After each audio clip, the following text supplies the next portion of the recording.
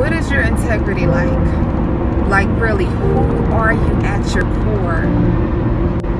Are you the same person when you're in a person's presence or out of a person's presence? Or are you spreading lies, gossiping, cheating, backstabbing the moment a person turns their back? Because what we must understand is God is keeping watch of the heart and your character. Okay? He's keeping watch of your heart and your character. So keep your integrity, even if they decide not to keep theirs.